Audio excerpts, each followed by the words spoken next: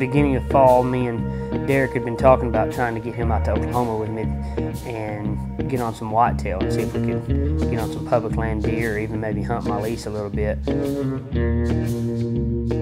Picked Derek up at the airport, hauled back home, and wasted no time.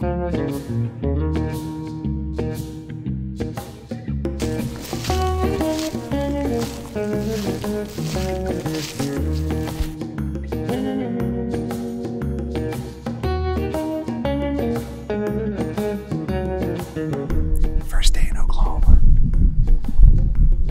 Levi said you need to come down here because we got giant bucks and we should kill on the first night. I don't know if I believe him though.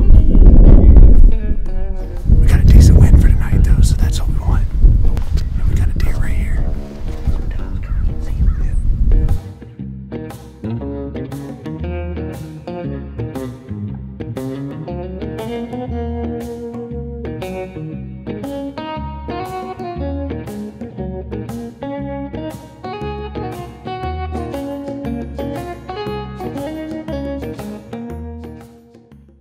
I think that's a good one. I'm gonna get on this side of it though, and have you on the other side.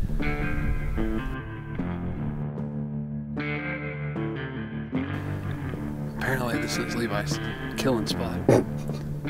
He says, every time I send somebody in there, they kill some, or at least get a shot.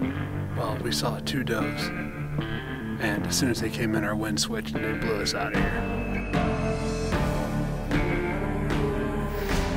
So late season whitetail for Oklahoma for us is, it's always hit or miss.